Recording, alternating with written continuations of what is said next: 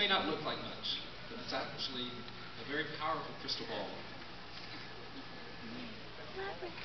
We thought it would be fun to share some prophecies with you that have been revealed by this crystal ball. So, let us peer forward to the year, say, 2020.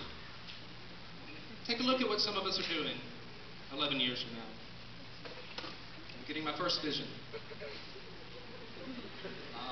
I see it clearly. Heidi Stevens is employed as a driver's ed instructor.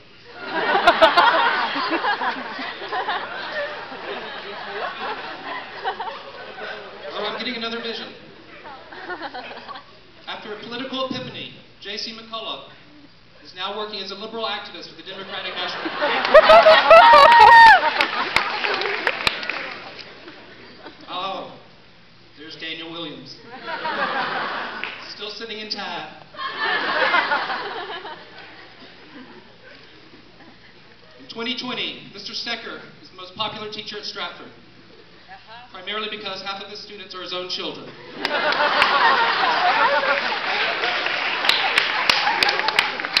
There's Colbert playing Xbox. Oh, I think I see one more. After many years of trying, Mr. Fredrickson has finally told a joke that is funny.